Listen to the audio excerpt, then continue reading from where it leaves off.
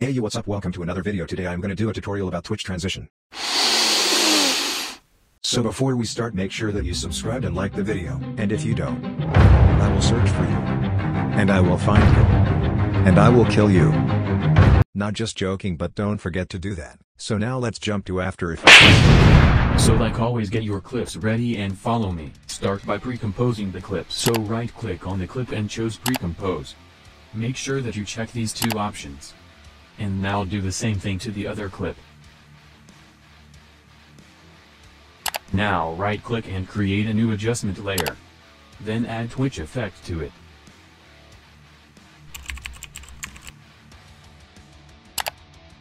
Now let's change the setting. First change the speed to 35. Then check the slide in the light box. Open the operator controls. And change the slide amount to 30, and if you want the slide RGB split to 15. Then keyframe the amount.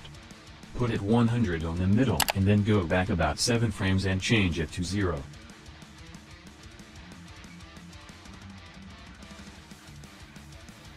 Do the same on the other way. Press U and select all 3 keyframes and easy ease them. And that's it.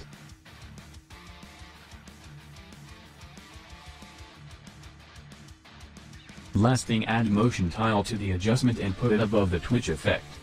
That's all. There we go. I hope you like the tutorial. See you on the next video. And don't forget to subscribe.